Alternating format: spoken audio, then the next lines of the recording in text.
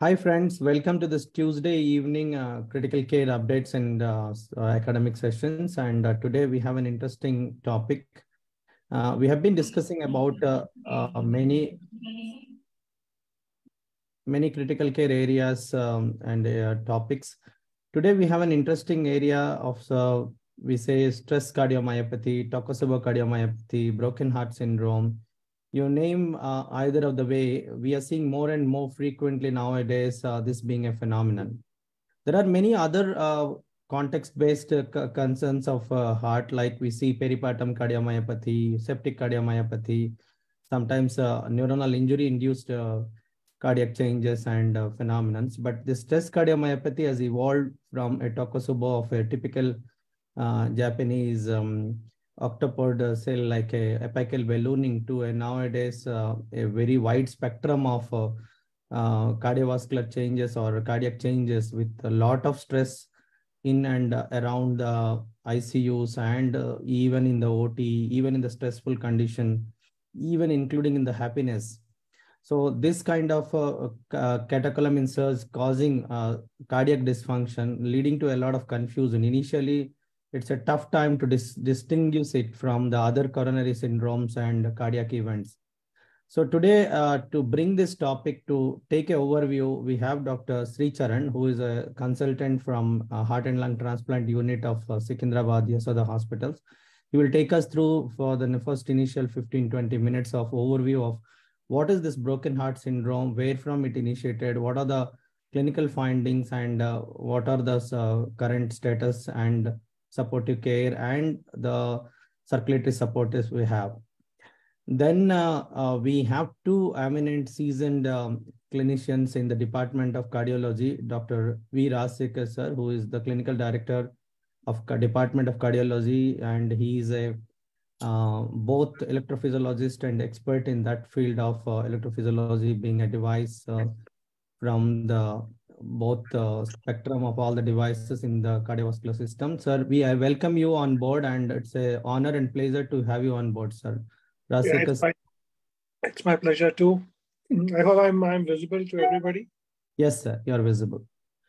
So we have one more eminent colleague of us, Dr. Bharat Purohit, who is an interventional cardiologist and director for the Cath Lab in the Hitec Yashoda Hospital. He will also be joining us to have an expert panel on different aspects of what is this stress cardiomyopathy and broken heart syndrome all about.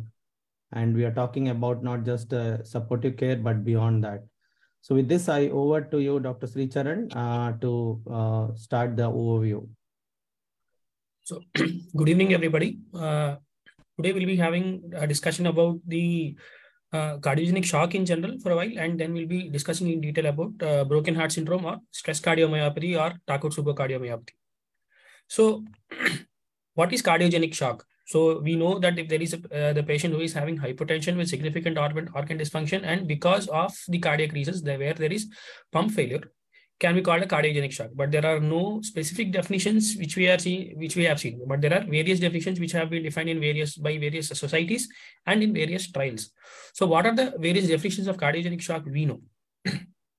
According to the shock trial in 1999, they defined cardiogenic shock as something with systolic blood pressure less than 90 for greater than 30 minutes, or we are using a vasopressor supports to maintain greater than 90 millimeters of mercury of systolic blood pressure with evidence of an end organ damage, with known cardiac index of less than 2.2 or a pulmonary capillary wedge pressure of greater than 15.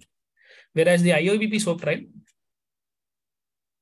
actually said that his main arterial pressures less than 70 millimeters of mercury despite adequate fluid resuscitations with evidence of end organ damage, that is urine output less than 0.5 ml per kg per hour or serum lactates of greater than 2 millimoles per liter are considered patients of cardiogenic shock.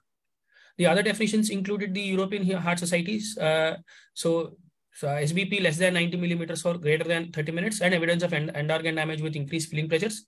Heart failure guidelines say that systolic blood pressure less than 90 with appropriate fluid resuscitation with clinical criteria of cold extremities, oliguria, altered mental status, narrow pulse pressures with laboratory investigations of laboratory evidence of metabolic acidosis, elevated serum lactates, elevated serum creatinine.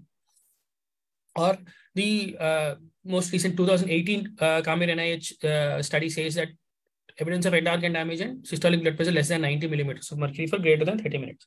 So the elements which are quite common in all of these definitions are the systolic blood pressure less than 90 for greater than 30 minutes and also evidence of end organ damage. Now, why are we worried about the cardiogenic shock? Is that because it requires adequate perfusion? We need to intervene either pharmacologically or with mechanical circulatory support devices so as to maintain adequate mean arterial pressures and perfusion pressures to the end organs, thus preventing the end organ damage. So what are the causes of heart failure? So the etiology of heart failure can be because of an abnormal loading conditions or in a diseased myocardium. So this is a picture which actually gives us a clear-cut idea about what are the various causes of heart failures. It could be pericardial pathologies, which include constrictive pericarditis, pericardial effusions, or endomyocardial pathologies, which include endomyocardial fibrosis, endocardial fibroelastosis, high output states like severe anemia, volume overload, genetic abnormalities, which include hypertrophic cardiomyopathies, muscular dystrophies, metabolic disorders, which include hormonal disorders such as hyperthyroid diseases, micronutrient deficiencies, obesity, infiltrative myocardial disorders like amyloidosis, storage disorders, and immune-mediated disorders like infection-related or non-infection related, which include myocarditis, toxic damage, ischemic heart disease, and peripartum cardiomyopathies, and of course, our Takotsubo cardiomyopathy. So what is stress cardiomyopathy or Takotsubo cardiomyopathy or the classical broken heart syndrome? So it has been classically observed that the patients who are having a significant emotional or a physical stressor, they are developing significant left ventricular dysfunctions and also almost going into acute heart failure-like conditions. So this was initially thought to be an extension of an acute coronary syndrome, or it was initially thought that probably it is involved with emotional stressors or physical stressors. Probably catecholamines are playing an important role in the development of this stress cardiomyopathy. So this name Takotsubo cardiomyopathy is typically derived from this Japanese terminology where the heart assumes the shape of an octopus trap. So how does a patient develop Takotsubo cardiomyopathy? So most of the most of this pathology is actually related to the development of or exposure of a patient to an emotional or a physical stress, which can be found out in around 70 to 80% of the people. Whereas in some persons, it is very difficult for us to actually identify a physical or an emotional stressor aspects. So what happens in case of either an emotional stress or a physical stress? So in case of an emotional stress, it is because of the activation of the limbic system and thus central noradrenergic pathways. So there is significant catecholamine release. So this significant catecholamine release is known to cause excessive stimulation of the beta receptors. They have excessive stimulation of alpha receptors of the coronary vessels. And there is also a metabolic disturbances. So these include positive inotropic effect initially, whereas excessive stimulation of alpha adrenergic receptors are known to cause coronary vasospasm and also microcirculatory dysfunctions, which in turn will cause decrease in the oxygen supply relative to the demand. So these patients can also present with symptoms which are closely related to an acute coronary syndrome also. So they might present to us with chest pain. They can present to us with like our laboratory values might show increased troponin levels, increased BNP levels, and ST changes. Even ST elevations can be seen. But because they don't have any coronary diseases, they don't have any obstructive coronary artery diseases. So these patients might also have they will develop left ventricular systolic dysfunction, that is a dyskinetic apex. So, and because of these metabolic disturbances also, they are hypocontractile state and there is left ventricular ballooning. So this Takotsubo cardiomyopathy or stress cardiomyopathy, as we are calling it now, it is actually has been described classically in patients who are having no increased catecholamines in their circulation. So patients who are in type D personalities or who are having pheochromocytoma. It was initially reported from a case of pheochromocytoma where the patient is known to have a higher circulation of catecholamines in their blood.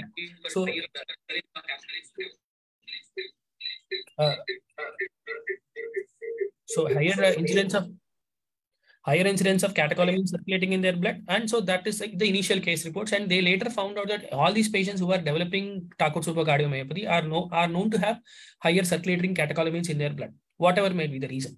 So it was initially thought that it is because of this catecholaminergic overactivation which is present inside in the blood, which is causing cardiomyopathies. Then came a relatively newer concept where saying that exposure of the heart to higher catecholamines need not necessarily mean that the patient is having higher catecholamines circulating in their blood, but it is even with the direct stimulation of the cardiac myocytes with sympathetic nerve fibers, which are directly descending from the rostral pons from the cardiac centers.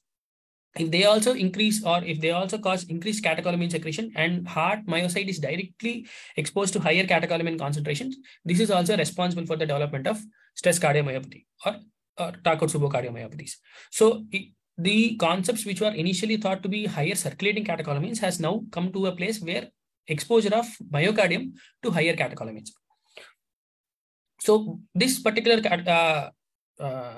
stress cardiomyopathy, it actually presents to us with ballooning of apex, significant LV dysfunction.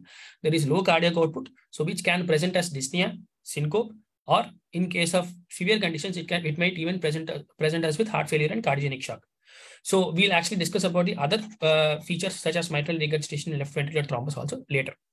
So as age progresses, it is known that the patient's vagal stimulation or the vagal strength gradually comes down, and their sympathetic system will be at comparatively overactive than that of young population. So obviously, as age progresses, these patients are at a higher risk of developing stress cardiomyopathy. So who are at more risk? Who are at more risk is that based on the various triggers, emotional triggers and the physical triggers, we'll actually discuss about what are the subgroup of populations which are at higher risk of Takotsubo cardiomyopathy. So what are the various subtypes? So depending upon the pattern of the wall motion abnormalities which we see in these patients, these are broadly classified into 4 types of Takotsubo, 4 types of stress cardiomyopathies. So these 4 types include the major type is the apical ballooning type, where we see that the left ventricular apex has a regional wall motion abnormality, and it typically balloons with significant loss in the contractile state. And the second most common is the midventricular wall motion patterns. So these are approximately seen in 14 to 15% of populations. So these typically seen in the mid-cavitary areas where the basal areas as well as the apical areas are hyperkinetic, and mid-ventricular or mid-cavitary areas are hypokinetic. And comparatively, other rare forms are basal wall motion patterns and focal wall motion patterns. So, to expand on that classification, so this apical ballooning shows a hypokinesia or dyskinesia of the mid-apical myocardial segments, and is sometimes associated with hypokinetic mid segments. So, LV twisting on 2D speckle track imaging is reduced or reversed to clockwise apical rotation. It is reduced in this acute phase. So, it is because of this classical difference or a problem in the twisting and untwisting of the ventricle also, there is actually a relative stasis of the blood which is present inside the apex, which might cause LV mural thrombus. Or the other cases are midventricular TTS, which is featured by midventricular segment hypokinesia or dyskinesia. It typically resembles a cuff which is surrounding the midcavity. The basal forms and the focal forms, as we have discussed, it is not so common, but these appear commonly in subarachnoid hemorrhage or epinephrine-induced Takotsubo cardiomyopathies or pheochromocytomas. So, what are the risk factors? As I was discussing, what are the various risk factors or the triggers for the development of stress cardiomyopathies? The risk factors include the hormonal risk factors, namely estrogen. Estrogen in women is known to have a protective effect on the endothelial cell layers. And postmenopausal women who were deprived of this estrogen protective effect are at more risk of developing stress cardiomyopathies. So some people can also be genetically predisposed to developing stress cardiomyopathies, especially who are having inducible pluripotent stem cell derived cardiomyocytic mutations. These are known to develop these are more prone for development of stress cardiomyopathies. Patients who are already having some pre-existing psychiatric issues. So these patients who are having pre-existing psychiatric issues will already be on some antipsychotic medications, or their adrenergic systems or sympathetic nervous system is in a typical overdrive. So in these patients are at more risk of developing stress cardiomyopathies. So what are the various triggers we see?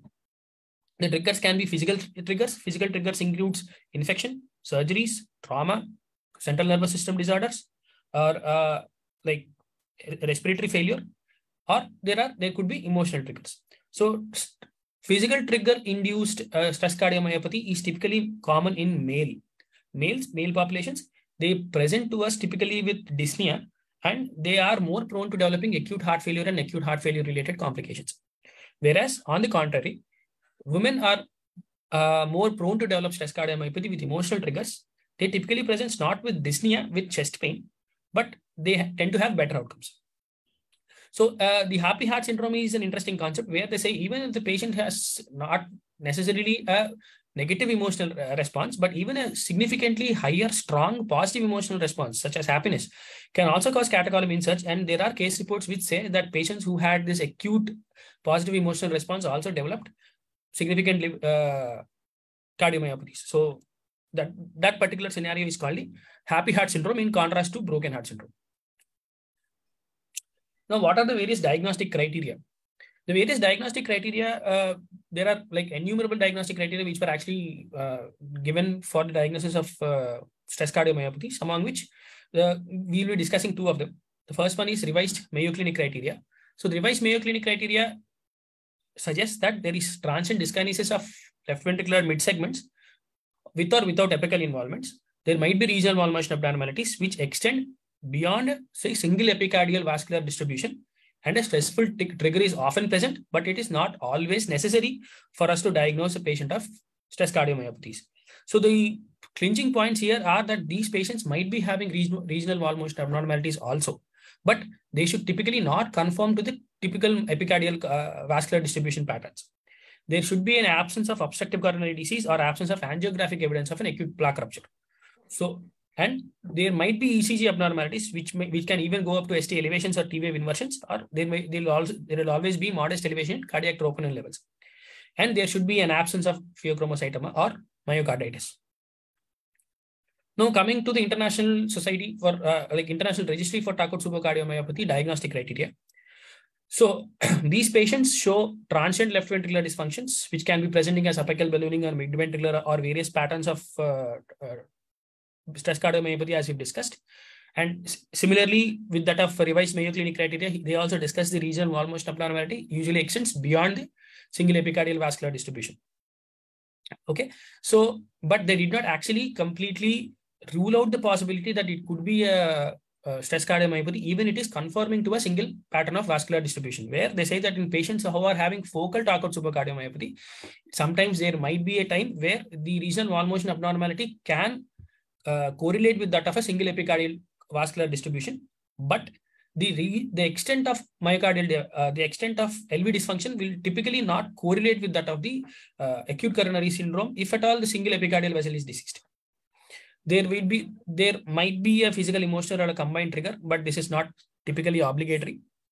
Neurological disorders, or these are typically physical triggers as well as pheochromocytoma, may serve as triggers. There will be new ECG abnormalities, and these ECG abnormalities are typically very difficult to actually differentiate from an ongoing acute coronary syndrome. Levels of cardiac biomarkers are moderately elevated in these cases. The cardiac biomarkers are increased almost in line with a non-ST elevation myocardial infarction in these patients. They don't rise to as high as we see in STEMI. But elevations of natriuretic peptides over and above what we generally see in acute coronary syndrome is quite common in stress cardiomyopathy. So significant coronary artery disease is not a contraindication it's not a contradiction to Takotsubo syndromes. So there might be patients who are having an ongoing coronary artery disease along with the Takotsubo cardiomyopathy, or there might be patients who might also have a ongoing ACS in parallel with Takotsubo syndromes. So we cannot actually differentiate between them in these cases. Patients have no evidence of infectious myocarditis, and postmenopausal women are predominantly affected. So how do we actually differentiate? What are the various patterns we see in these syndromes, namely Takotsubo syndromes, STEMI, NSTEMI, and myocarditis? So ECG typically shows ST elevations. There might be ST depressions. QT interval prolongation can be seen in these Takotsubo syndromes. In fact, in the initial 48 to 72 hours, this QT interval prolongation can give rise to ventricular tachyarrhythmias, and these need to be treated immediately. There might be T wave inversions. So these STT changes can be global, and they can be quite non-localizing. So the electrocardiographic findings in Takotsubo syndrome can be typically divided into 3 stages: stage 1, stage 2, and stage 3. Stage 1 is that there will be deviation in the ST. Stage 2, there will be T inversions and QT prolongations, which typically is seen after 48 to 72 hours. And then stage 3 is this resolution of T wave changes and QTC changes. Whereas in ST elevation myocardial infarction, ST elevation in two contiguous leads, there will be reciprocal changes. So, and the other changes, like whereas in non-ST elevation myocardial infarction, there will be like new horizontal or downsloping ST depressions, T wave inversions in two contiguous leads with prominent R wave of RS ratio greater than 1. Myocarditis, like there might be ventricular arrhythmias, ventricular ectopics, non-specific STT changes, like pericarditic changes can be seen, regional ST elevations and Q waves can be seen. The other clinching feature of the difference in the ECG as well as ECG to differentiate between Takotsubo syndrome and ST elevation myocardial infarction or ACS per se is that in ACS, after there is recanalization or revascularization, the myocardial contractile function as well as the ECG changes, they tend to normalize simultaneously. Whereas in Takotsubo syndrome, the myocardial contractile function first recovers, and it is only later that we can see these ECG changes normalizing. Troponin levels will be increased, as I was discussing, and it is more in line with non-ST elevation myocardial infarction. Creatine kinase will be normal. Transthoracic echocardiography. So we can see apical and midventricular wall motion abnormalities, but typically they extend beyond coronary artery distributions.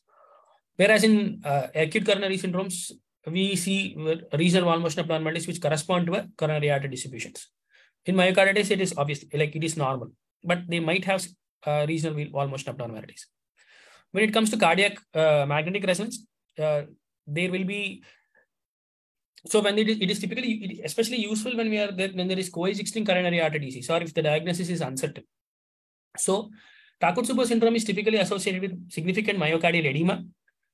We can actually see LV thrombus, and Takotsubo syndrome, because it does not necessarily lead to fibrosis, we typically do not see late gadolinium enhancement in cardiac magnetic resonance in Takotsubo syndromes.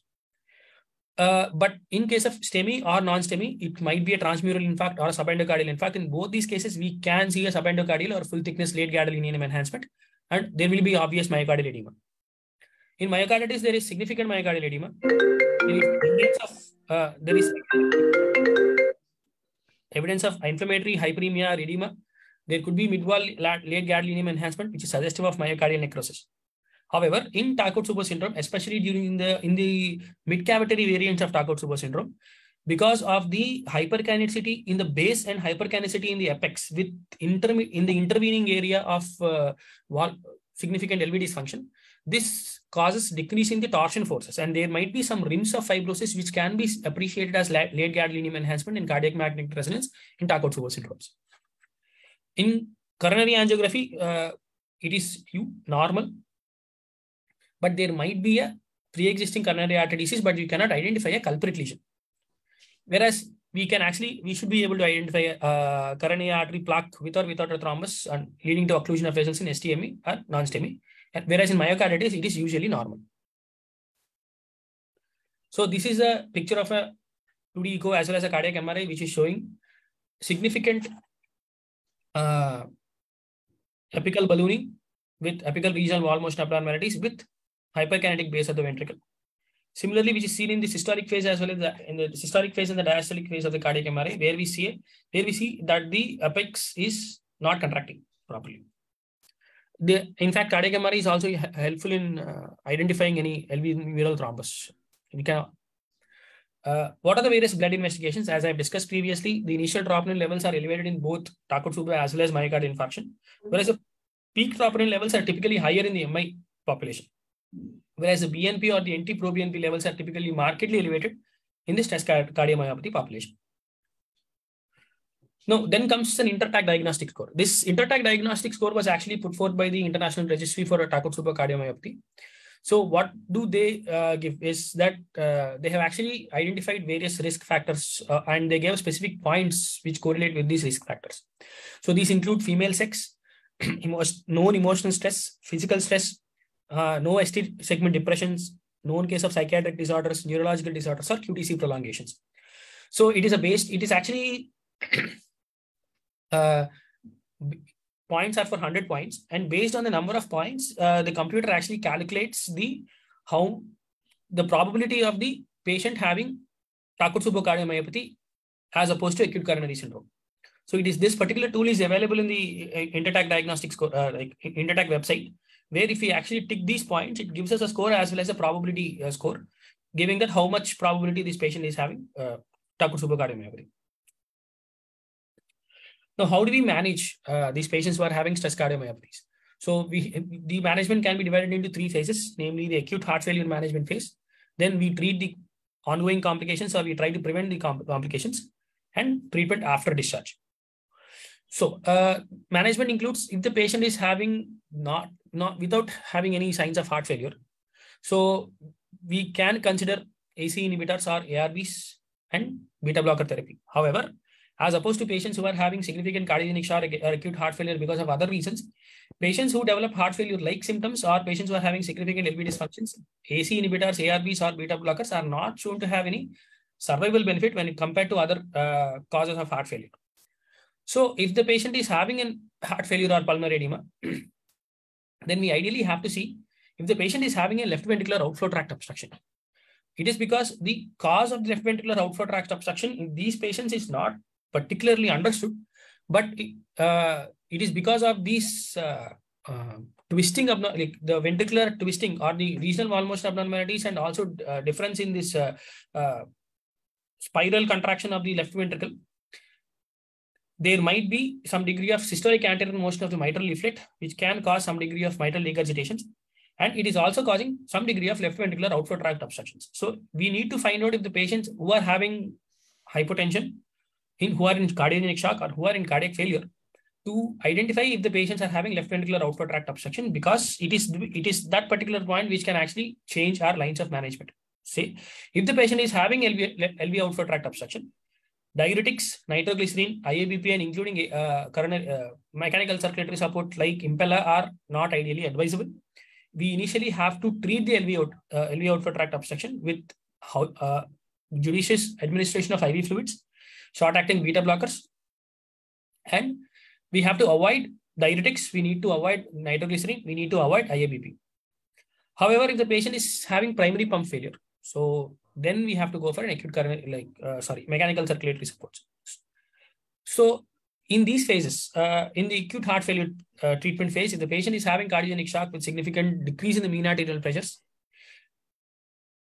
pharmacological therapy with noradrenaline, adrenaline, dobutamine, milrinone, etc. is considered controversial. Why? Because in the pathophysiology of the development of stress cardiomyopathy itself, we have established that it is because of increased circulatory catecholamines or increased exposure of the heart to increased catecholamines is what causes this pathology. So if we actually initiate these patients on noradrenaline, adrenaline, and other catecholaminagic inotropes or vasopressors, so the result might be counterproductive. However, they can be used, but they should be used with carefully, so as to identify any ongoing cardiac dysfunction because of starting of adrenergic or catecholaminergic inotropes and vasopressors. However, the drug, namely levosimendan, typically is not catecholaminergic, and it acts by calcium channels. So levosimendan has been tried in patients who are having stress cardiomyopathies. So it is found to be helpful, and we can use levosimendan in these patients. However, if the patient is still having significant pump failure, as I will discuss later, we'll have to use VA ECMO or a assist device, namely Impella. Now, what are the various complications which we see in these patients? The various complications include as I've discussed, arrhythmias. So arrhythmias typically occur during the phase of QT prolongation in the initial phases of Takotsubo cardiomyopathies. So these should be treated with regular guidelines. So the beta blocker therapy, RV pacing, or they should be avoided, LV QT interval prolonging drugs. Okay, and what are the other factors for the treatment of other complications? Include the thromboembolic complications. It is because of the relative stasis of blood in the cardiac apex which can cause LV mural thrombus. So, and this thrombus during the phase of this thrombus needs to be treated with heparin, or they should be treated with oral anticoagulants or vitamin K antagonists. So how long should we be treating these patients? So these patients should be on anticoagulation at least till 3 months after discharge. It is because when there is a mural LV intramural thrombus and the patient's cardiac function recovers later, so this can cause embolization of the thrombus, and these patients are at significantly higher risk than normal population to develop embolic strokes. So in order to prevent that to happen, these patients should be on judicious anticoagulation therapy. So after discharge, AC inhibitors or ARBs can be tried. So if there is any other disorder, underlying disorder, like if the patient is having concomitant coronary artery disease, aspirin and statins can be used, or if the patient is having depression, anxiety, combined psychocardiac rehabilitation can be done. Recurrent prevention, AC inhibitors have been tried, ARBs have been tried, beta blockers have been tried, but none of them have actually shown a significant decrease in the recurrence when it really comes to Takotsubo cardiomyopathies. So these can be considered, but we don't have evidence for them. So this is the summary of various inotropes and vasopressors which can be used. Now, what are the various indications for mechanical circulatory support? So mechanical circulatory support indication typically occurs when we are using the Intermax profiles. So in the patients who are having profile 1, like critical cardiogenic shock, who is having, in spite of escalating pressure supports, the organ perfusion is decreasing, or if the patient is having progressive decline, stable but on inotropic dependence. So these are the typical Intermax criteria which we use, or Intermax profiles we use for initiating of patient on mechanical circulatory support for a patient who is on having cardiogenic shock. So these profiles can be extrapolated to patients who are having stress cardiomyopathies. So even with that, patients who are Intermax profile 1, even with mechanical circulatory support supports, they can, their survival rate is quite poor. Now, what are the various SS devices we know? The various SS devices which can be used in patients include IABP, but IABP needs to be used in these patients taking into consideration the left ventricular outflow tract obstructions.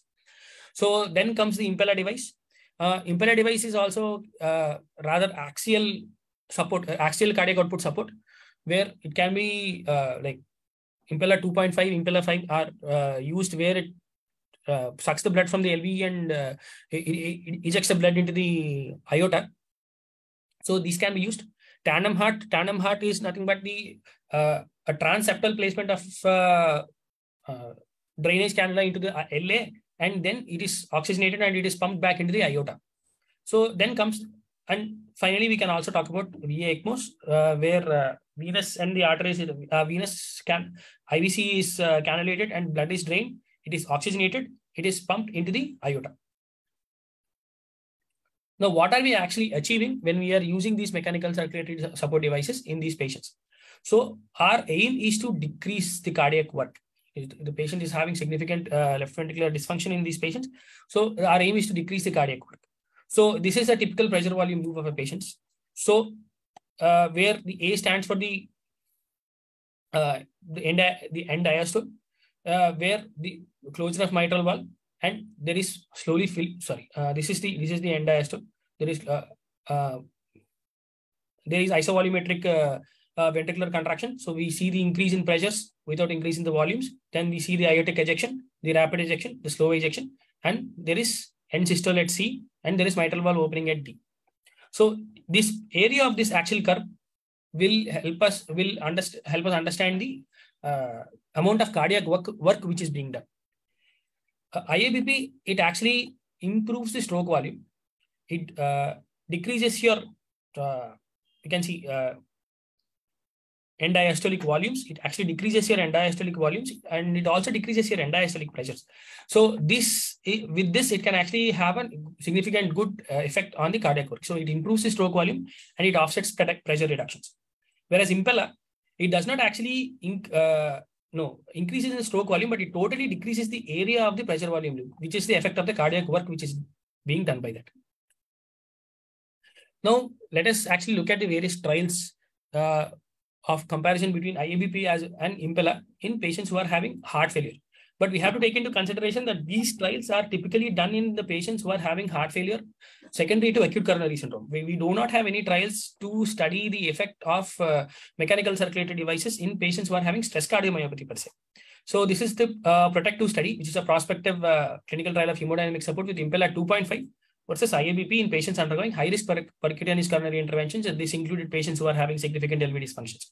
So this particular study did not actually show any mortality benefit between Impella 2.5 versus IABP. However, the amount of complications at the end of 6 months is typically less in Impella group. The other study is the percutaneous mechanical circulatory support versus IABP in cardiogenic shock after acute myocardial infarction. So this is what the problem is. Typically, all these studies are done in patients who are having acute coronary syndrome. So we don't know whether the results of these studies can be extrapolated onto stress cardiomyopathies. So this also showed that they have used this Impella device as well as the IABP. We showed at the end of the 30 days, there is no difference in mortality between Impella as well as IABP devices. Thank you. Yeah, thank you, Charan. You can actually take off your slides. So thank you for that overview in this short time. I think you placed that ball rolling.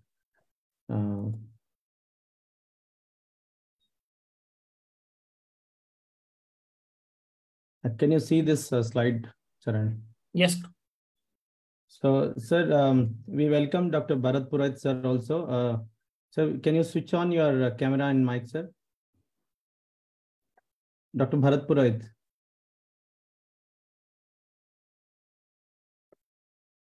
Hi, Dr. Venkat. How are you? I'm good, sir. Sir, good evening. Welcome you on board. It's always an honor and pleasure to have you on board, sir.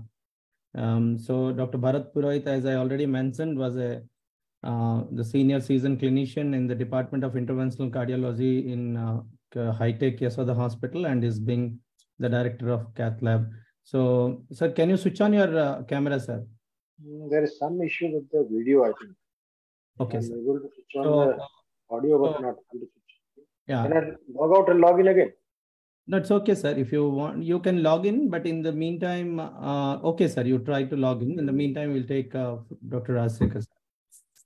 Sir, we have seen Dr. Charan giving an overview, and this is an article which actually depicts the whole process of how emotional stress, either it say from a community or in a hospital setting, which can cause a catecholamine surge, which can some way the other causes a stress cardiomyopathy. We have similar conditions like which we see in septic cardiomyopathy, which is again a cytokine storm or inflammatory storm. And again, we see hormone-related storms causing peripartum cardiomyopathy. So what are these syndromes, sir? You being clinicians who deal more of the coronary vessels in and around, but these are the different subgroups or subpopulations which come across to you, sir.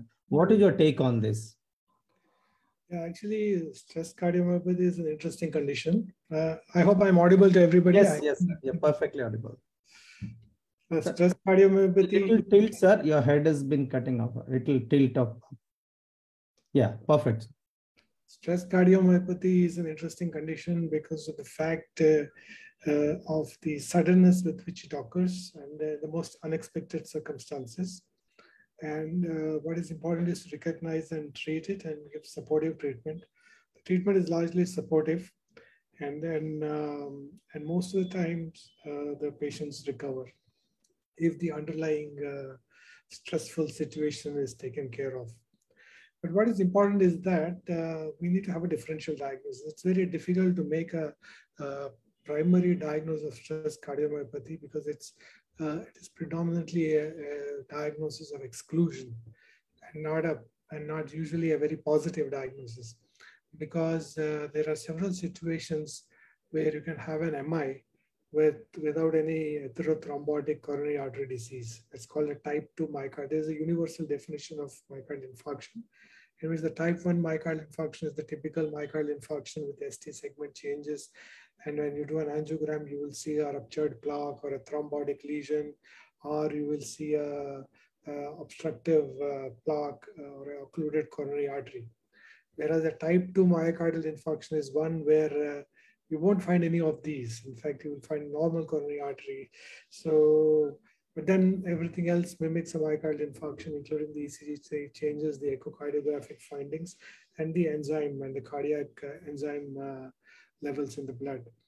But the major difference is that in type 2 myocardial infarction, there is myocardial injury and often permanent myocardial damage. That is largely because of a mismatch between the oxygen demand and the oxygen supply. So that could happen. That could also happen in the setting of an intensive care unit in a patient because of extreme tachycardia, extreme hypotension, extreme because of arrhythmias, incessant arrhythmias, because of very fast heart rates and situations like that. So these also can cause a myocardial injury and often a permanent myocardial damage. And they often behave like an MI patient, except for the coronary arteries will not have any block. So that is one thing that we need to exclude. Stress cardiomyopathy is typically, we make a diagnosis when we see the typical echocardiographic picture. We see a lot of atypical findings, but I think the most typical finding is the apical ballooning. And this apical ballooning itself will cause some kind of a dynamic left ventricular outflow obstruction. This is not a fixed obstruction, but it's a dynamic left ventricular outflow obstruction. And typically occurring in a postmenopausal woman. And there's often a acute trigger. You can identify it. Quite often it's an emotional trigger, and sometimes it's a physical trigger. So it is important to make the distinction because the prognosis is a little bit different in each of these situations. So having said that, I think he has quite beautifully covered all the aspects of the disease, including the pathophysiology. And so you said we have type 2 myocardial infarction where you may not find any typical vessel occlusion in any form, but you will have a myocardial injury, maybe because of demand perfusion mismatch or any of that. Yeah, So we see a classic situations which also happens in some of the stress cardiomyopathies where you have a catecholamine induced stress injury, which again causes the same. So this is a crux where, how do you differentiate between these two conditions? Basically, what will happen is if you actually do a PET CT on them, you do a PET CT, you will actually see areas of hypoperfusion, typically in type 2 MI. It's basically they'll have everything. They'll have regional decrease in perfusion, as well as everything except that there is no block to explain that. Whereas when you say stress cardiomyopathy, it is usually more of we'll say myocardial edema, and you will not have any, though there may be regional wall motion abnormality and regional involvement, but you will see a more or less of a global involvement and global myocardial edema and things like that when you do a PET CT. But basically, you make a stress cardiomyopathy based on a set of circumstantial factors and absence of coronary artery disease typically in a postmenopausal woman. And ultimately, it's microvascular dysfunction, which occurs in both, but it's like more segmental in something like in an MI situation, whereas this is often more global in stress cardiomyopathy. So, sir, the other component you said is one will have myocardial injury and infarction. The other will not have any myocardial infarction. They usually never any permanent myocardial damage in stress cardiomyopathy because most of them, they recover. So, but most of the times we don't go into a PET CT just to confirm things. Both will end up in the similar kind of initial presentation and also a angiogram. So at that point of time, how do you take of that, sir? Basically, initially it's a supportive treatment because the treatment is just supportive. Management doesn't differ. Management is just management of heart failure in both situations. And then subsequently, once the acute phase is over, when if there is persistence of left ventricular dysfunction and persistence of regional wall motion abnormality, I think that's where we do a cardiac PET or a cardiac MRI to look at perfusion and look at, basically this has got a prognostic significance. Dr. Purohit, welcome you back. We were discussing about how difficult it is to differentiate between a type 2 myocardial infarction or an acute coronary syndrome to a stress cardiomyopathy, which can just mimic like a type 2. And probably we will like to know from you how frequently we come across this kind of stress cardiomyopathies, which may be initially diagnosed as an ACS or been taken as a non-ST elevated MI or a type 2 myocardial infarction? How frequently you come across? What is the clinical experience in this context? See, if you look into the literature, the first publication of something which is similar to stress cardiomyopathy came in the 80s, 84 or 85. But that time the name was not given. And then subsequently in the 90s, when Sato first described this kind of a situation, where he saw this patient who had stress, and then subsequently they were going to LV dysfunction, this problem became more and more aware, and more people started recognizing that yes, there is something like this which is actually happening in this world. And many a times, as Rajasekhar sir told also, earlier we used to see the patient coming with ECG changes, and we used to do an angio, and we find that a very minimal angio. So we used to put it like, okay, probably either it's a recanalized artery and all this thing. But subsequently, with the development of CTA, development of MRI and other things, we realized that there is not much of myocardial infarction happening here. Because of coronary spasm and vasospasm, little bit of troponin levels are getting elevated, but true infarct leading to myocardial muscle damage actually is not happening. And that's one of the reason why many of these patients, they start recovering and they become absolutely all right. And if it's sometimes it's really very difficult to differentiate, because there was a registry which showed that almost 25% of people who have this stress cardiomyopathy, they do not have a trigger also. So in those scenario, if suppose, like you remember a few days back, I think 2-3 days back, we had a patient who had undergone a arthroscopy. Yes. And post arthroscopy, the patient developed severe LV dysfunction with subtle ECG changes in anterolapsal lead, and trop I was elevated. We did an angio, it was absolutely normal. Sure. And then we diagnosed that the patient to be having stress cardiomyopathy. And after 1 week, when they came for follow-up, yes, the LV has absolutely recovered to normal. So that clearly says that yes, probably this was a stunning and stress myopathy because of cardiomyopathy, and then he has recovered.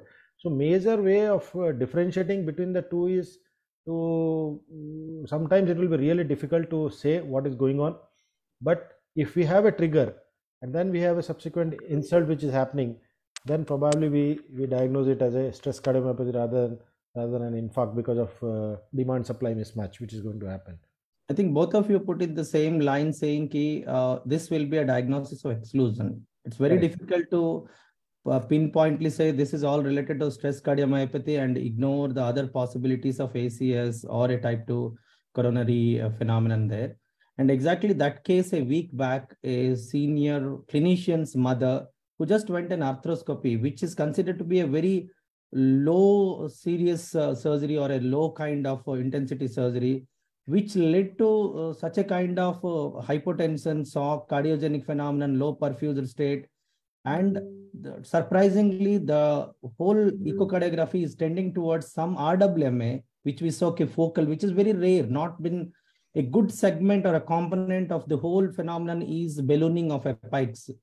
And very rarely we see the base being dilated, and rarely we see a focal.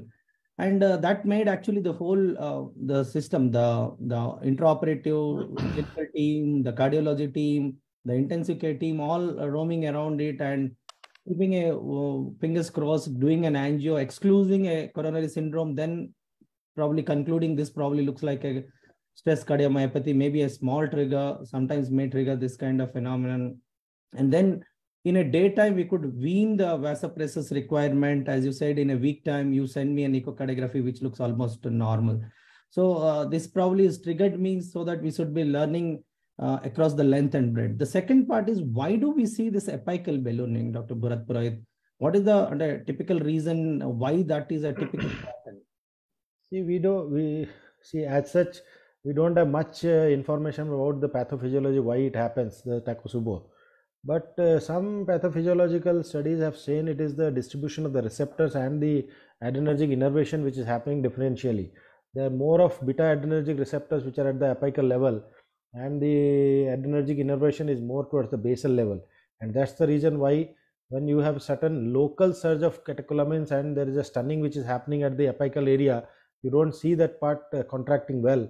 And because of the hyper activity of the basal part, you try to see that there is a little bit of narrowing, and many a times it leads to such a extent that it can cause obstruction also. So that's the reason why you get this differential involvement of the apex and the basal part of the basal part of the LV in this kind of a scenario. But it's not a sine qua non. The exact mechanism why it is still not very clearly known to most of the people, but this is one most widely accepted theory because of the differential beta adrenergic receptors distribution which is there in the LV. Because till now we have not been able to clearly delineate where exactly is the distribution in the human beings. This is a indirect implication of what we have seen in the mammals. The mammalian heart, whatever they have seen, this is what happened. So probably they have extrapolated with that finding into this also. I think that is what makes the difference. The name started with Tokusubo, probably octopus vessel with a very narrow neck and wider base. Apical ballooning. Now that has been expanded to stress cardiomyopathy, which is more generalized term. We are seeing more and more that happening. And I was talking about a stress across length and breadth. The stress can be community, emotional, intraoperative, intensive care, sepsis, many things. So, sir, we have seen here, if you can see this, the slide said, the focal or RWMS has been very rare, extremely rare. And you said most of the times it doesn't correlate with your territory of the vessels, Rajasekhar sir. But sometimes it do happen. It happened to that last case where it is territorially. So how and what is your experience in these types? Even the apical balloon is considered to be most common. Typically, like you see this apical ballooning, that's because of the sympathetic surge. There is hypercontractility of the mid-ventricle. So it's something like causing a mid-ventricular outflow obstruction. That causes apical ballooning. That's what happens even in some cases of hypertrophic cardiomyopathy. Also, similar phenomenon happens. So that's why the most common and the most classical appearance is the apical ballooning. So when we see this kind of apical ballooning, the others are all gray areas. So because in the other areas, then we think of more differential diagnosis and more other possibilities, especially when you have this focal and something like regional wall motion abnormality and things like that. That's when we need to take in the differential diagnosis of type 1 because of, either spazospasm or coronary emboli or because of any, extreme mismatch between demand and supply.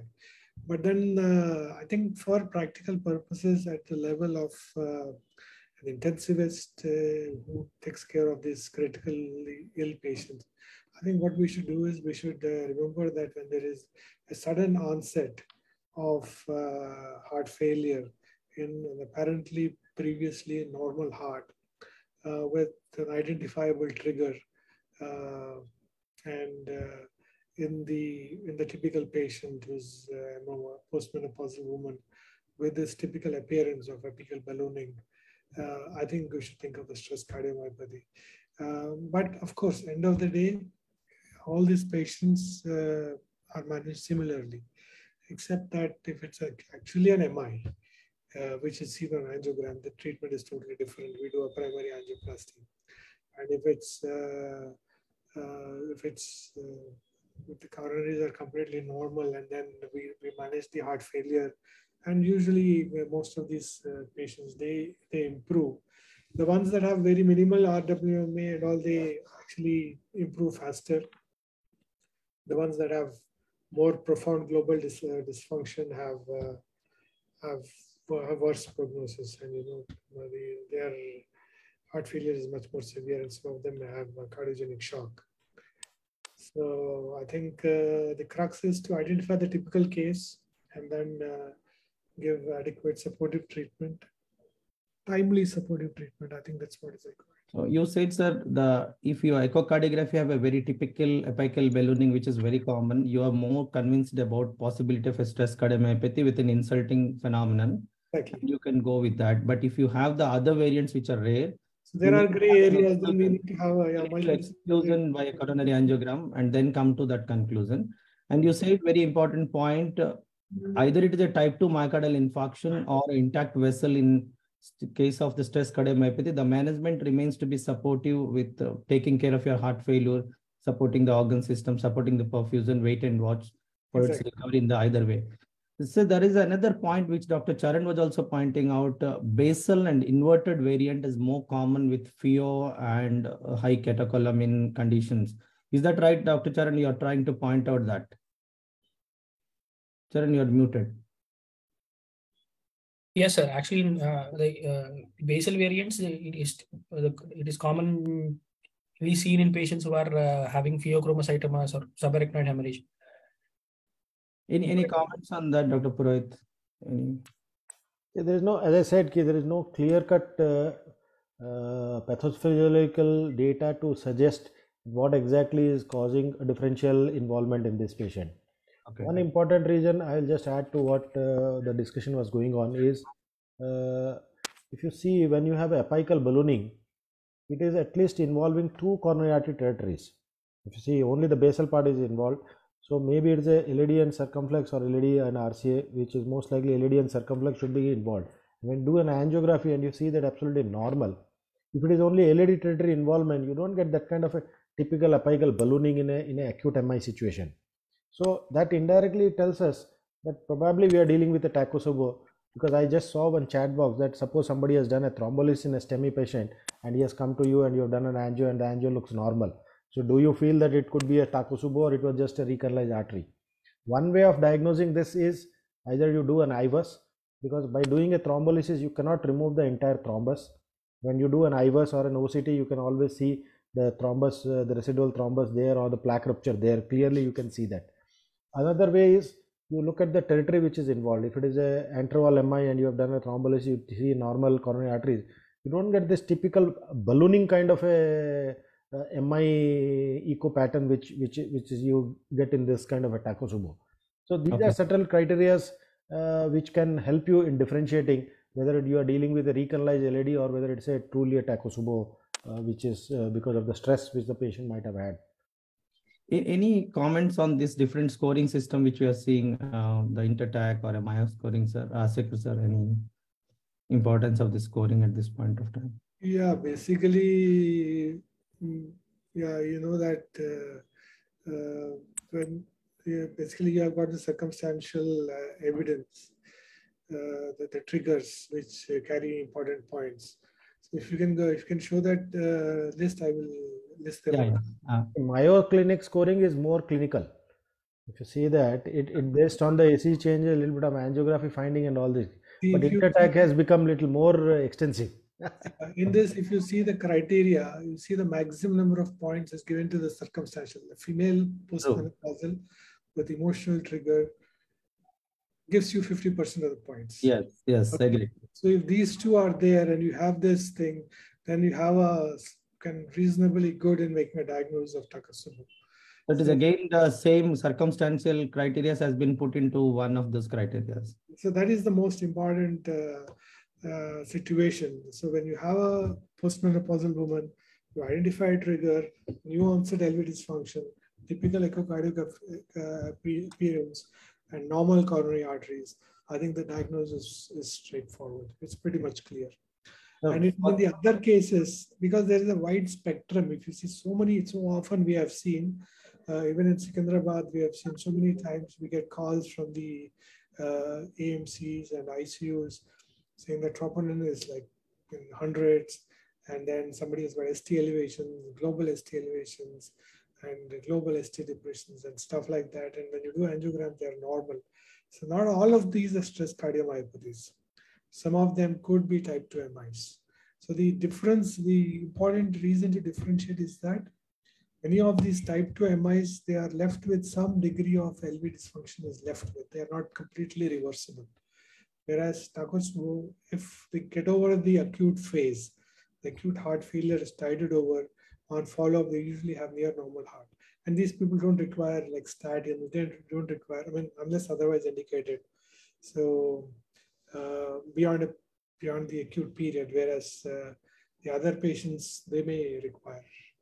So the three most common differential in this particular paper talks about ACS, acute myocardial infarction, myocarditis, and stress cardiomyopathy. And there was some the findings of electrocardiography, echocardiography, coronary angiogram, and cardiac MRI and biomarkers. So if you see, most of them are overlapping, sir. So Yes. any comments in any points which you want to make a difference? Yeah, actually, in the classical case, there's less confusion. It's in the subtle cases and in the overlapping in this where we see some focal areas, some regional wall motion, not the class, something that doesn't fit in the classical picture, then the differential diagnosis comes in. So, and of course, also important is whether it's a recanalized MI. All these situations come in. But then in the acute management, I think it is merely of academic interest to make a diagnosis. I think the management is management of heart failure. And on follow-up, we generally need to, all of them, of course, need to have a coronary angiogram. That is a must. That is a must because that a normal coronary angiogram is mandatory to diagnose any of these situations. And subsequently on follow-up, then when other parameters and other tests are available to us, we've got a PET CT and cardiac MR, they're good. We can also assess regional perfusion. We can also assess regional scarring and things like that, because those are helpful in prognostication and long-term management. Dr. Purohit, Dr. Rajasekhar was pointing out it's more of the clinical or academic interest to confirm things. Where do you find the cardiac MRI on a PET CT role in context? He said sometimes when you don't have a typical situation and you have atypical finding, you have overlap, you have confusion, maybe you can take help of them. Where do you find these help? Markers help or MRIs help? See, if you see this table which you have presented, the clinical presentation, ECG finding, echocardiography, angiography.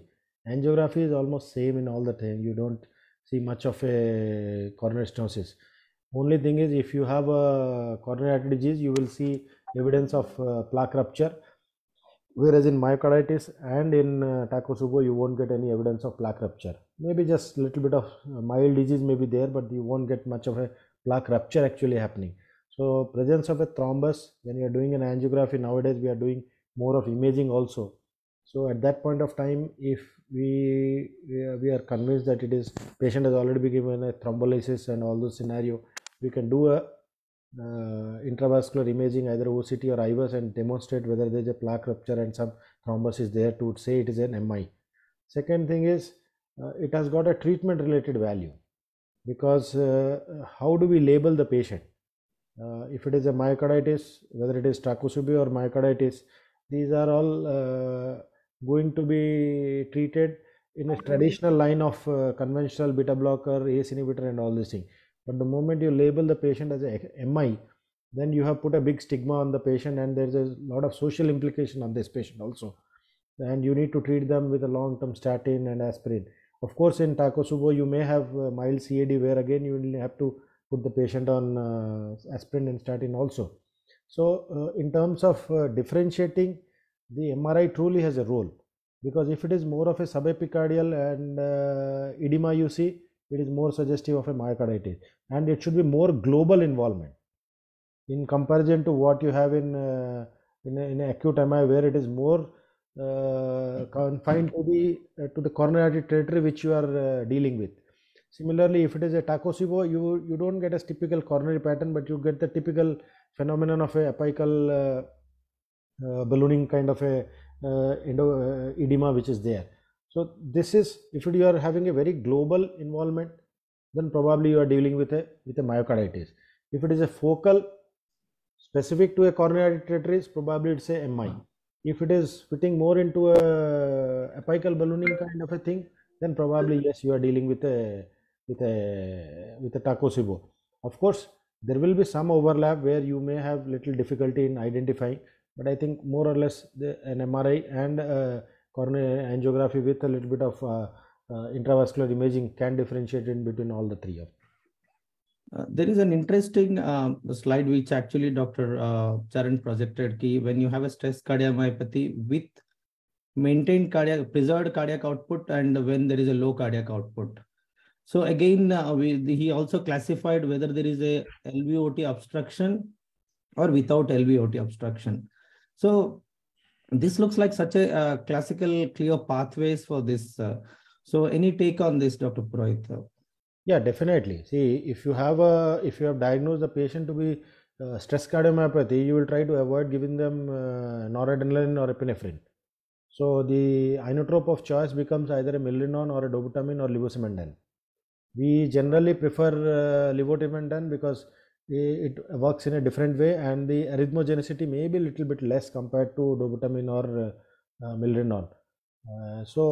But availability of levosimendan is a little bit out. Earlier we used to get it, but now I don't know whether it is still available. It's not available. Levosimendan is available. Simenda used to be the trade name, I think, from Lupin company. It was not available. I was told it is not available. So that is one thing. We are supposed to avoid giving too much of inotropic support, and inotropic support requirement comes when the patient is in hypotension, and most of the time the patient may not be in hypotension, where you can treat this patient with a conventional decongestive therapy with ACE inhibitor, ARBs, and a beta blocker a little bit, and other vasodilators like nitroglycerin and all these things which you can give to this patient. But the whole challenge comes when the patient has hypotension. At that point of time, we need to check the 2D echo and see whether truly there is LVOT obstruction is happening or not. If there is a LVOT obstruction, then probably that may be the reason why patient is in hypotension, and we should try to release that LVOT obstruction by giving them more of IV fluid and giving a little bit of beta blocker in the subset of patient. And if the patient doesn't have LVOT obstruction, then probably the patient's the LV's cardiac output is not enough because of the severe LV dysfunction. So we need to improve the cardiac contractility by giving milrinone or dobutamine or levosimendan in this subset of patient. And if it doesn't involve, we can go for Impella, or we can go with a ECMO in this set of patient at the end. Rajasekhar sir, where do you think we now had a clear idea that if we have a low cardiac output, low cardiac output situations we are now dealing with, we'll come to later. High cardiac, normal cardiac output, probably dealing with a systolic failure, as we generally deal a pulmonary congestion is the phenomenon which a typical venodilator, diuretics, or arterial vasodilators will be a phenomenon. With SOC, with LVOT, without LVOT, we are now trying to see and landing into a situation where things are not happening and we still have a low perfused state. So how do you see this circulatory assisting devices? What is the role of IABP to start with? Dr. Rajasekhar. IABP helps. IABP helps. We don't have too much positive evidence from randomized trials, but IABP does help in clinical practice. It does help. So, but IABP helps more if there is some kind of a coronary artery disease. In the absence of coronary ischemia, IABP is only marginally, if at all, helpful. But in these patients who are really in this kind of a cardiogenic shock, on inotropes, blood pressure less than 90, I think these patients are usually far beyond the stage of IABP. IABP typically will help if there is a kind of a mitral regurgitation without left ventricular outflow tract obstruction. With reasonably preserved blood pressures, then IABP will definitely help in this situation. But otherwise, in these patients who have, say, refractory shock, that is inotropes, BP less than 90, and then with refractory heart failure, definitely for the short-term mechanical circulatory support is very useful in saving lives. And the one that is easily available and that can be instituted is ECMO. ECMO is something that can be readily done in our setup because we've got a huge experience with ECMO during the COVID. True. We know arterial ECMO is what is usually used because this maintains the cardiac output. But there's one problem with ECMO is that ECMO increases the left ventricular afterload, and thereby may further reduce the stroke volume and further reduce the cardiac output. So we need to actually unload the left ventricle in these patients, and we put ECMO. So for that, we often use an IABP and concomitantly with ECMO. So the IABP will reduce the afterload, and then the ECMO will increase the cardiac output. So this combination works. But of course, Impella is a very useful device. Impella, we have experience with Impella. We normally use it as a support during coronary intervention, either in cardiogenic shock or during the performance of coronary intervention in a high-risk patient with severe LV dysfunction. You're doing a left main intervention, single surviving coronary artery in a patient with severe LV dysfunction and low cardiac output. We use Impella. Impella is basically a very simple device to insert. It's something like a pigtail, which is inserted through the femoral artery with either a 13 French or a 14 French sheath. And at the pigtail, the inflow is in the left ventricle and the outflow is in the aorta. Basically, it's a pump that takes out blood from the LV and pumps it into the aorta. So it unloads the left ventricle. So Impella is very effective, and Impella can be, there's something called Impella CP, which can be kept, which gives a cardiac output of about 3 to 4.5 liters. And this can be kept in place for up to 5 days. And then it is useful in the desperately sick and very critical patients. But sometimes, then there's a concomitant, of course, when there's a significant left ventricular outflow obstruction, Impella should not be considered. Yeah, I think that's another phenomenon I wanted to just ask, sir. If you have a LVOT obstruction, the outflow obstruction is there, IAPP and Impella may not be a wise choice. Whereas, as you said, VA ECMO probably a preferred choice, and this will be a choice when outflow obstruction is not there. What is your take on that? Exactly, because when there's an outflow obstruction, when you put an IABP, you're going to increase the outflow obstruction. So basically, anything that reduces the peripheral resistance will increase it's a dynamic LV outflow obstruction. Like you give vasodilator to a patient who's got outflow obstruction. It is like giving vasodilator to a patient who's got severe aortic stenosis. That will increase the obstruction because it reduces the aortic pressure. And by reducing the aortic pressure, it increases the left ventricular outflow obstruction. It's counterintuitive, it's counterproductive. Whereas ECMO, basically, because you're taking out the blood from the large veins of the right atrium, and it's going into the aorta. So LV outflow obstruction doesn't have any bearing on that. But if you put the patient exclusively on ECMO for a longer time, then it causes what you call LV volume overload, because there's a retrograde flow in the aorta. There's a backward flow in the aorta, increases the total peripheral resistance and increases the pressure on the left ventricle, and therefore the left ventricle has to dilate. So increases the left ventricular dilatation and can worsen the pulmonary edema and heart failure.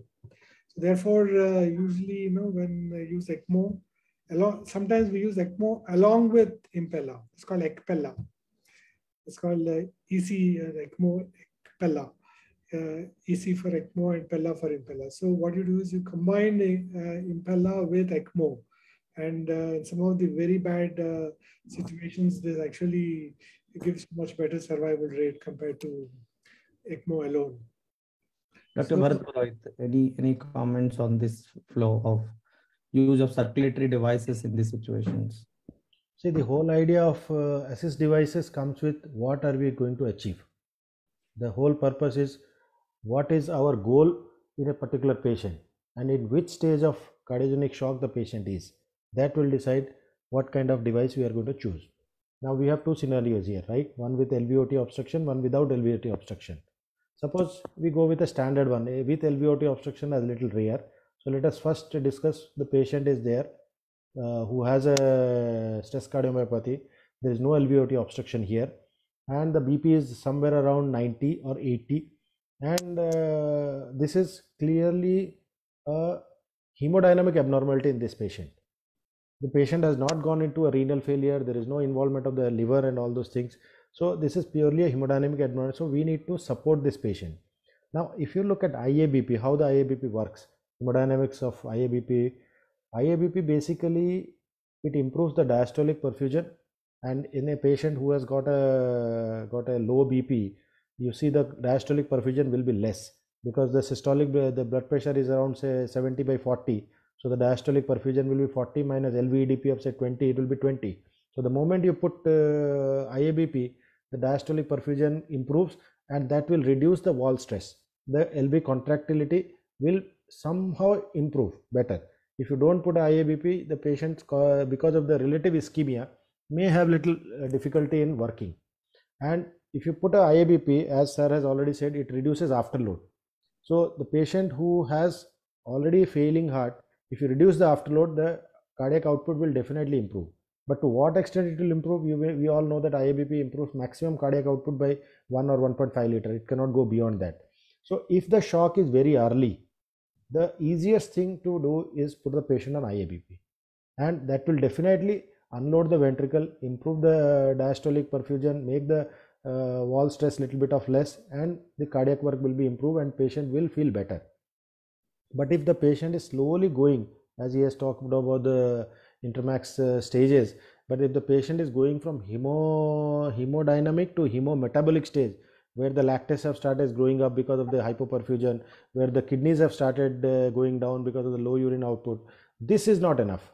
You need some more cardiac output. And then scenario, because there is no LV outflow tract oppression, using an impella will be a good option. But it is a pretty expensive device. And impella, which is used for supporting the circulation, has to be impella CP. It cannot be a conventional impella which gives a 2.5 liter, which we generally use for high risk PCI. So it has to be CP or 5. 5 is not available in India. So we have to go by CP. And C, because it is a purely left ventricular problem, so impella CP in this scenario should be a good option.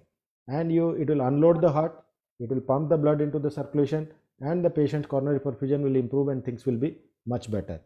But slowly, when the patient is still not responding and he is trying to go into a more of a hemometabolic, where the lungs are still congested and the perfusion to the kidneys are not happening, so you need to improve the blood pressure in this patient also, which you cannot achieve only with an impella. And that is the situation where an ECMO will come into a picture in this subset of patient, because it will not only improve the oxygenation, it will improve the map of the patient, because the systolic pressure is going up. So the patient starts feeling very good. The patient is already on a little bit of impella and you have added an ECMO, this patient will show dramatic improvement. You look at another scenario where the patient has come to you and he is in a severe shock. Severe shock means BP is very, very low. There at that point of time, thinking of impella and waiting for things to deteriorate, I think is not the right option. In this scenario, if you do an ABG, you will definitely find the lactates are pretty high and the urine output will be pretty low in this patient. So here you need to make sure that the patient should not arrest. And in case there is an arrhythmia and the patient arrest also, you can still maintain the circulation. So think of using an ECMO in this patient straight away. And as sir has said, because the moment you put a ECMO, clinically patient for some time will feel very good. But because ECMO is putting the blood back into the artery, and this retrograde arterial pressure will increase the afterload. So the patient will have the congestion will start going up, because LVEDP will keep going up and up and up. So that is where the importance of LV unloading will come. So in a cardiogenic shock, when you use an ECMO, invariably it has been seen that more than 80% of time you will need an LV unloading device. And the simplest LV unloading device is a IABP, but that may not be enough. So now the people who can afford, they are going with the terminology called ECPella, which sir has already told about it. So you use a ECMO plus an LV unloading. Now you look at another scenario. Let us go with this. So this is all about the patient who had got a no LVOT obstruction. Now look at the scenario where there is an LVOT obstruction. So because of the LVOT obstruction, the blood supply is not coming to the periphery and patient is going to hypoperfusion. So how do you overcome this LVOT? You cannot. Suppose it's a fixed aortic obstruction, like a patient who has aortic stenosis, you can put a balloon and expand it and then use an impella, no problem. But here it is not like that. It's a hyperdynamic situation. Because of high contractility, the LVOT is obstructed. And if you try to push the impella in this, you are going to cause damage. Patient may go into heart block and things like that. So that's the reason why we are not using an impella in this set of patient. We go with an ECMO, and then ECMO is definitely going to improve the perfusion in this set of patient. And slowly and steadily with ECMO, if you give them little bit of beta blocker, you give them little more fluid and all this thing, then slowly the outflow will start relaxing and patient will start improving. So that's the reason why in a LVO2 obstruction, you don't use an impella. IABP anyway is of no use in this situation. So this is the reason why we do not use impella or a IABP in a patient who has got a significant LV outflow tract obstruction, leaving that, because here you have a low cardiac output, and this low cardiac output is a combination of fixed that obstruction which has happened and the weak LV. So you can, if somehow you can push the impella, it's a different thing. But I think that rather than doing those maneuvers, the safest option is put the patient on ECMO and bring the patient back immediately. I think in the similar situation in the last year, Dr. Charan witnessed a situation which actually reported also. A ovulation induction lady suddenly crashed in the OT and came to our emergency room with almost impending cardiac arrest, where they have to even resuscitate. And post resuscitation, the heart hardly was contracting. It was almost ejection fraction of around 10-15%, where they had no perfusion at all. The pH was dropping to 6.9. As you said, it is cellular homeostasis has gone into a toss, where they have to cannulate in the emergency room via ECMO. And in no time, within 24 hours, they have started weaning the ECMO. In 48 hours, he's moved out of the ICU. So this is kind of situations where you are talking about all this. I think what a wonderful discussion across. It's what a learning experience for all of us. I thank Dr. Rajasekhar sir, Dr. Purohit sir, in being a part of this wonderful discussion, enlightening us, all of us, in this area, which looks a little tricky in many contexts, and probably any kind of this academic sessions make us little more learned than over the time. And I thank Dr. Sricharan in bringing those updates to just brush through. I thank all of you. I thank all the participants who actually were putting some questions across, which most of them were answered. And I conclude the session. Thank you all, sir. Thank you. Thank you, and Dr. Sricharan, wonderful presentation. Congratulations. Thank you, sir. Thank you, sir. Thank you, Rajasekhar sir. Thank you, Sricharan. Thank you, Sricharan, Venkat, Rajasekhar sir, and all. Thank you, sir.